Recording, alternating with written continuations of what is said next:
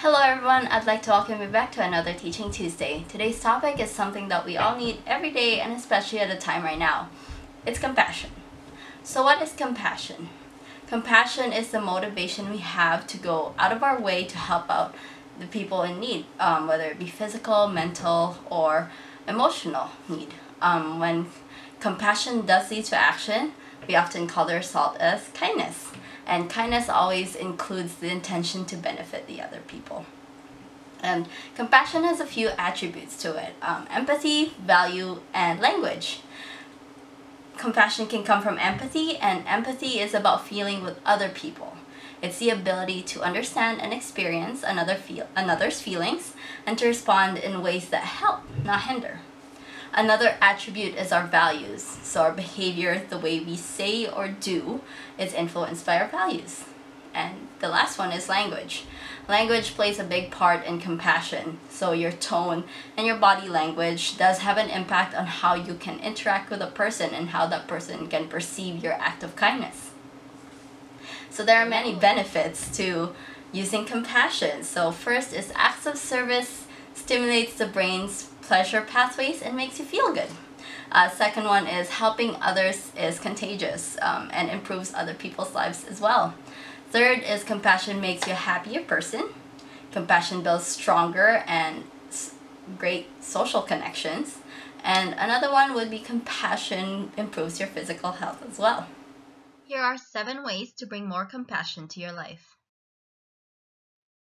Accept disagreements and differing opinions. Differences is a part of what makes our world such a cool and interesting place. Debating viewpoints on a particular topic is intellectually healthy and can be quite enjoyable. However, there is a difference between becoming combative, verbally, sometimes physically, and debating. Listen. To be compassionate means not to just hear, but to listen to others, making it a point to look someone in their eyes and let them know throughout the conversation that you are listening. Empathize with others. Put yourself in their shoes, look at the world through their eyes.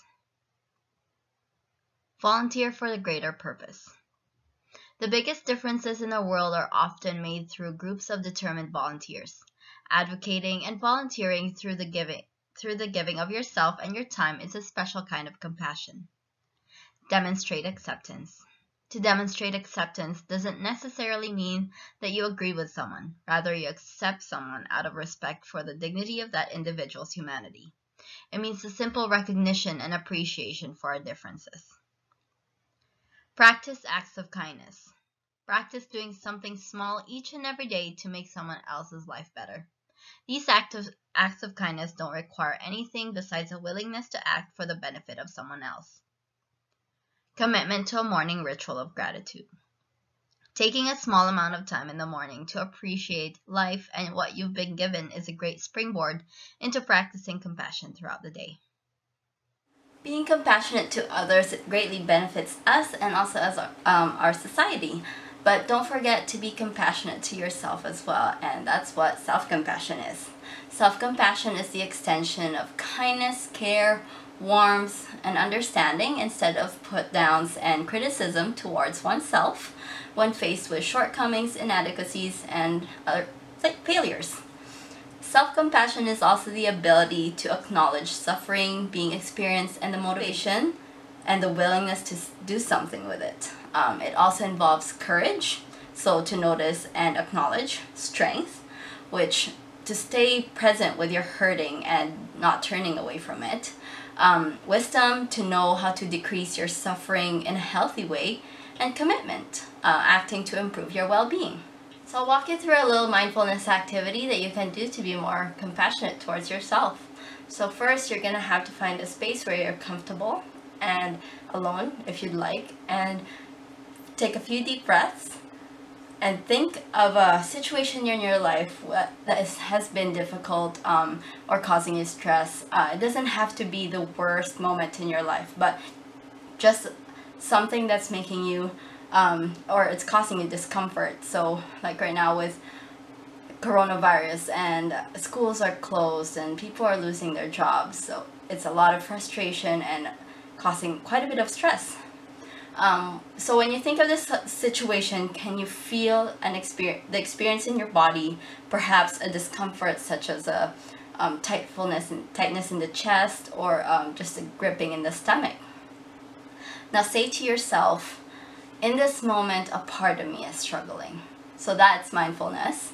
And you might choose to say, whoa, this really sucks, or this feels awful, or this is stress. And say to yourself again, this struggle is a part of life. This is common humanity, and lots of people are struggling in the same way. You might choose to say, other people feel this way too, or I'm not alone in this feeling. Now offer yourself a kind and soothing, supportive touch. So it could be a hand to your heart, or whatever gesture that feels right for you. From there, feel the warmth of your hand going through your body.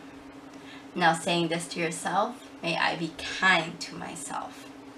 Remembering that as people, we go through so many tough situations, and it's always a nice reminder to be gentle with oneself.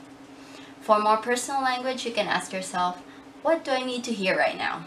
Or if you have trouble finding the words, you can always ask, what would I say to a good friend who's going through this same situation? Or can I say those words to myself? A few phrases could be, may I give myself the compassion that I need?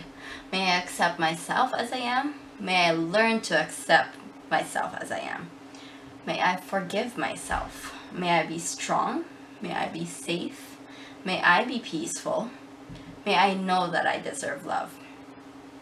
And if the may I's feel a little strange, and you feel like you're asking permission, you can always leave that out and just say, I wish to accept myself as I am. Or just strong, or accept myself, or I know that I deserve love. Simply notice how you're feeling when you say those phrases to yourself.